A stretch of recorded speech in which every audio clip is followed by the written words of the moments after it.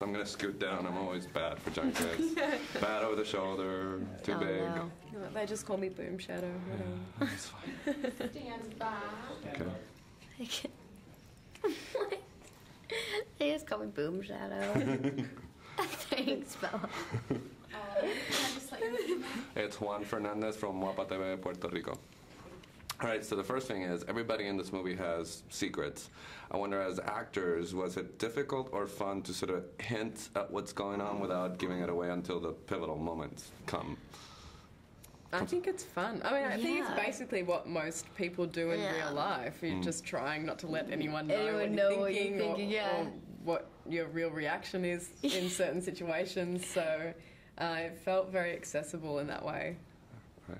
So the other thing is, when everybody thinks of Tim Burton, you know, is in terms of his sense of humor and his sense of the universe that he creates with each of his films. I wonder your take on collaborating with him as actors, because not everybody thinks of him as an actor-director, but he gets wonderful performances out of everybody. So I mean, I definitely think he's an actor's-director on so many levels. You know, like for instance, when I first walked into the film, something as simple as my hairdo. He was so cool about it, you know, because I had really short hair, and I was like, what do you want to do? I was like, do you want to wig me? You know, what do you want to do? And he was like, do whatever you want. He goes, whatever makes you comfortable to get the best out of you on the day. He goes, if you want to do a wig, or, you know, whatever you want to do.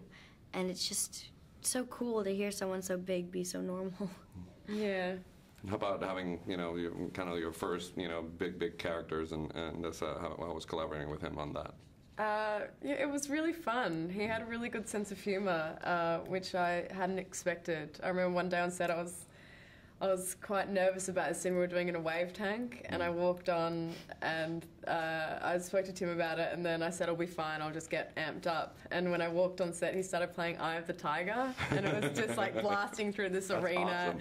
You know, it was just moments like that. It just made the whole experience really enjoyable. Yeah. One of the things that's really enjoyable as an audience, we saw it last night, is those scenes where all of you are together at a table. There's sort of a giddy energy to it that's contagious. I wonder, how did you get through it, and how was it working like as an ensemble once you were all together? It was fun. Yeah, it was really cool. It was when you got to really all be in cool. the room together. Yeah, especially because, like, when you think about it, you know, you're in a room with icons. You know, it's like you have Tim in the corner on the monitor, and then you have, you know, Michelle Pfeiffer at the head of the table, and then Johnny's at the other end, and it's like, it's just crazy. And then, you know, Helena's there, and you're just like, wow, it's surreal when you think about it, but it's special. I want your take, since Tim and Johnny and Michelle were the die-hard fans of the original. Did you get to see a little bit of the soap opera from the original material? Yeah. I want your reaction to why you think there have been so many incarnations and so many people connect to the material that is Dark Shadows, if you could.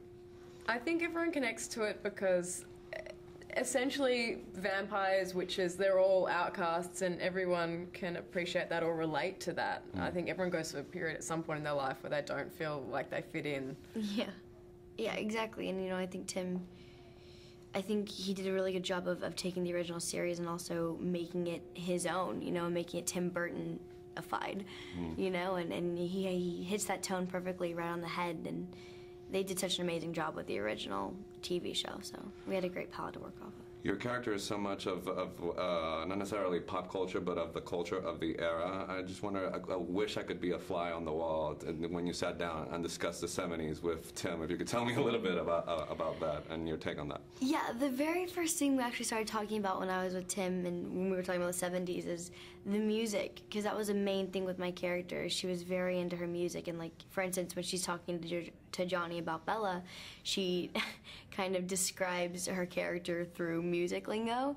She's like, you know, she thinks she's rock and roll, but she's actually like a Carpenter's kind of chick. So it's like it's a funny kind of thing my character does.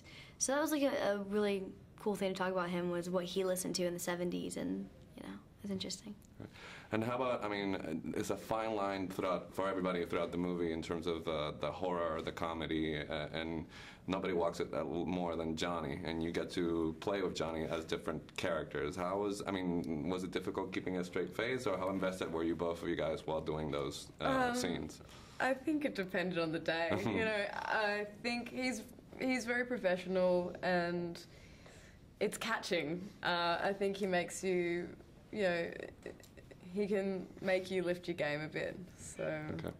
The other thing that I found interesting is how much the script and the movie sort of juggles different storylines, like a soap opera would, you know, different storylines that go at the same time. I wonder if you feel that, for example, in Latin America, there's a tradition of telenovelas stronger than even in the States. Do you think that that sort of aspect of the movie will help translate for people who are not necessarily invested in the horror or the other aspects of the movie? I mean, I think that's why this movie is so special, that it really does cater to every audience member.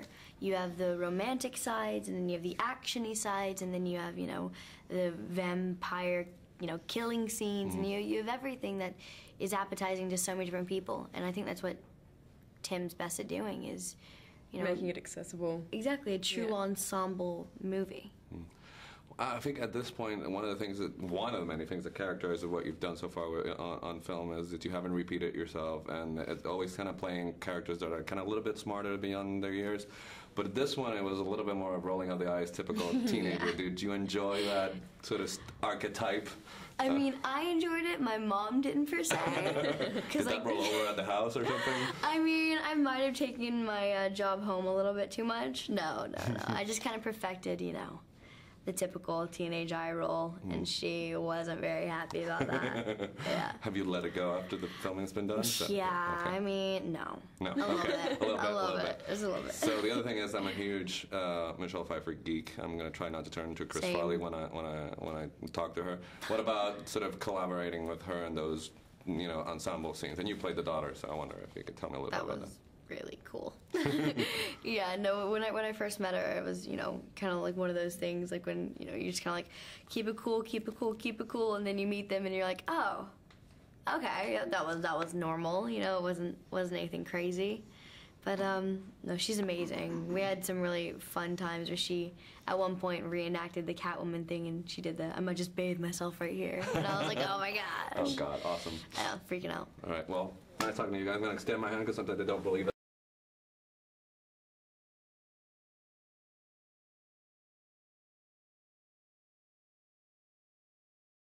Bad for young kids. Bad over the shoulder, too big. No. They just call me Boom Shadow. Yeah, that's fine. Stand by. Okay. What? They just call me Boom Shadow. Thanks, Bella. It's Juan Fernandez from Guapa TV, Puerto Rico. All right, so the first thing is, everybody in this movie has secrets. I wonder, as actors, was it difficult or fun to sort of hint at what's going on without giving it away until the pivotal moments come? I think it's fun. I mean, I think it's Yeah. basically what most people do in Yeah. real life. You're just trying not to let anyone know, Anyone what, know you're thinking, yeah. or what your real reaction is in certain situations. So it felt very accessible in that way. Right.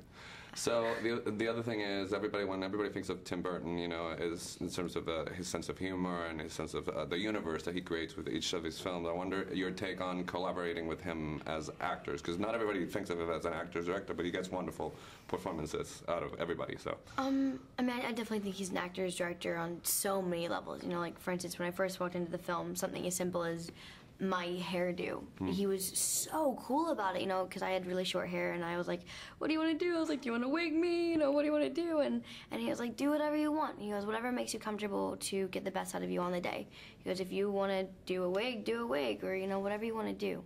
And it's just so cool to hear someone so big be so normal. Yeah. How about having, you know, your first, you know, big characters, and that's how I was collaborating with him on that.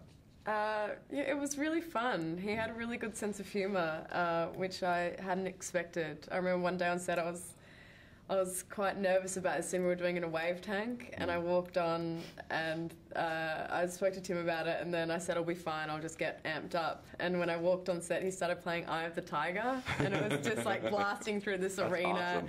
You know, it was just moments like that. It just made the whole experience really Special. enjoyable. Yeah. One of the things that's really enjoyable as an audience, we saw it last night, is those scenes where all of you are together at a table. There's sort of a giddy energy to it that's contagious. I wonder, how did you get through it, and how was it working like as an ensemble once you were all together? It was fun. Yeah, it was really cool It when was you got to all really be in the cool. room together. Yeah, especially because, like, when you think about it, you know, you're in a room with icons. You know, it's like you have Tim in the corner on the monitor, and then you have, you know, Michelle Pfeiffer at the head of the table, and then Johnny's at the other end, and it's like, it's just crazy. And then, you know, Helena's there, and you're just like, wow, it's surreal when you think about it, but it's special. I want your take, since Tim and Johnny and Michelle were the die-hard fans of the original.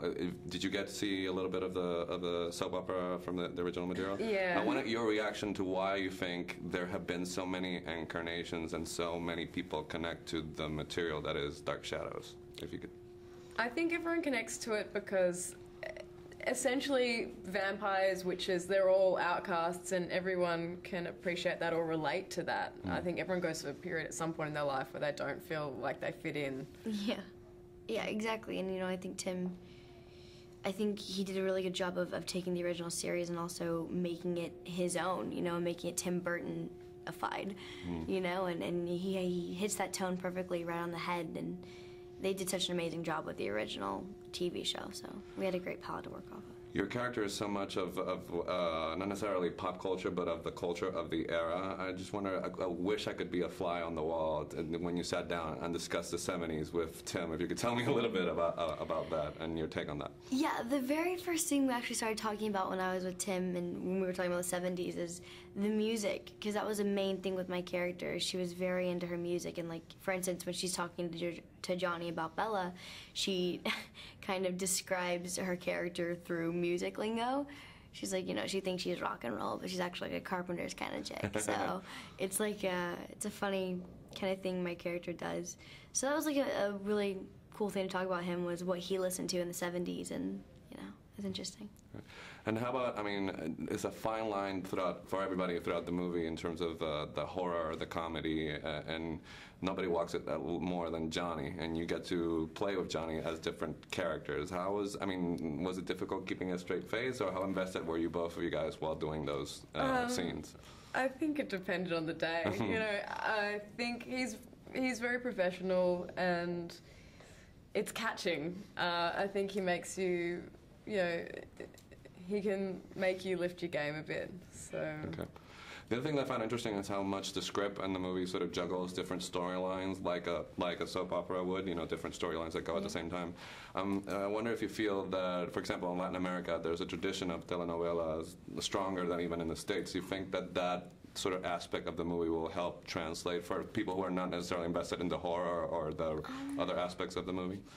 I mean, I think that's why this movie is so special, that it really does cater to every audience member.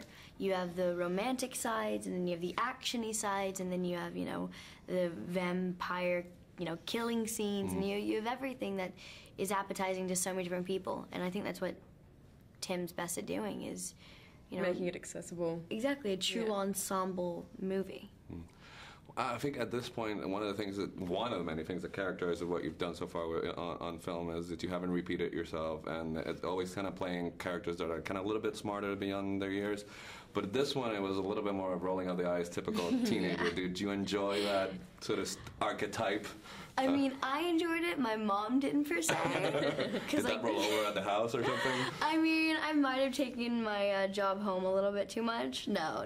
I just kind of perfected, you know, the typical teenage eye roll, and she wasn't very happy about that. Yeah. Have you let it go after the filming's been done? Yeah, okay. I mean, no. No, a little bit. A little bit. Just a little bit. So the other thing is, I'm a huge Michelle Pfeiffer geek. I'm going to try not to turn into Chris Farley when I talk to her. What about sort of collaborating with her in those, you know, ensemble scenes? And you played the daughter, so I wonder if you could tell me a little bit about that. Really cool. Yeah, no, when I first met her, it was, you know, kind of like one of those things, like when, you know, you just kind of like, keep it cool, and then you meet them and you're like, oh, okay, that was normal, you know, it wasn't anything crazy. But no, she's amazing. We had some really fun times where she, at one point, reenacted the Catwoman thing, and she did the, I might just bathe myself right here. And I was like, oh my gosh. Oh God, awesome. Yeah, freaking out. All right, well, nice talking to you guys. I'm going to extend my hand because sometimes they don't believe that I'm here. So Thank you. Thank you